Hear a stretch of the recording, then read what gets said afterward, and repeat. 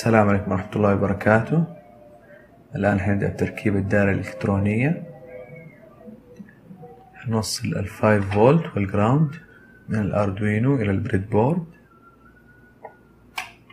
ال5 فولت في الزائد والجراوند في الناقص. بعدين هنركب الالتراسونيك سنسور ل4 بينز، تريج وإيكو و5 فولت وجراوند. ال5 فولت هنشبكه في ال5 فولت،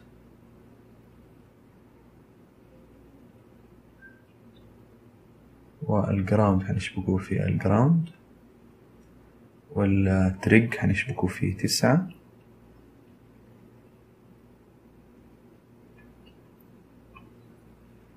والإيكو هنشبكه في بن 10 في الأردوينو.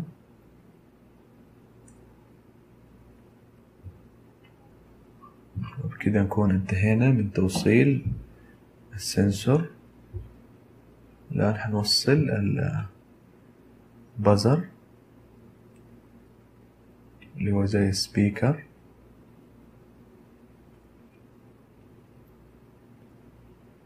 هنشبك الرجل الزائد في بن رقم 5 في الأردوينو.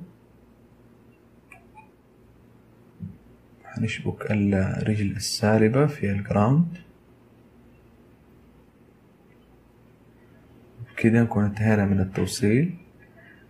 الآن نشبك الدائرة في الكمبيوتر ونرفع الكود. الكود معمول على انه اذا واجه اي عائق على بعد 10 سنتيمتر من العينتين هذه حقت الالتراسونيك سنسور هيشتغل الالارم. الان نجرب الالارم. اشتغل. نجرب مرة ثانية. كده نكون انتهينا من هذا الشرح.